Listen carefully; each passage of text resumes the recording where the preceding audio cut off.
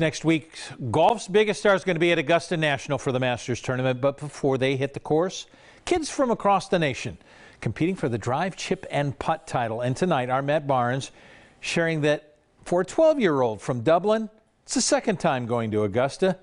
He's dreaming big this year. The really first shot that, you kind of got shaken up because, you're at Augusta National and you're like, oh my God, oh my God, oh my God, oh my God. I know what it's like to be there now. I'll still be a little nervous, but I probably won't be as nervous as I was the first time. I was also a lot younger, so I didn't really know what to expect. Pippin goes to Brady. Yeah!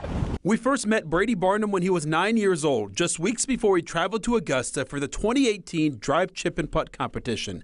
Now 12 years old, he's heading back there again after qualifying and waiting due to COVID postponing last year's event. When it was canceled, I was like, oh no, am I going to be able to go back?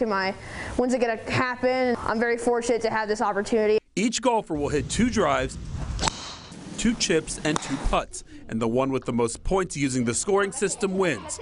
For Brady, this is a chance at some redemption after falling short of winning the title 3 years ago. Definitely, but I also want to have fun, but I also really want to win. And he hopes this isn't his last time competing on the course either.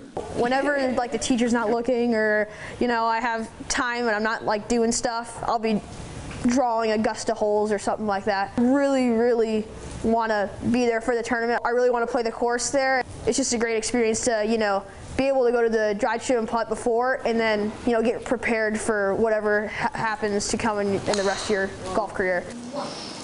And Brady won't be the only Central Ohio representative competing this weekend. 13-year-old Christina Ma from Columbus will also be there. You can watch the drive, chip, and putt competition live Sunday morning starting at 8 a.m. on the Golf Channel. Local for you, Matt Barnes, NBC4.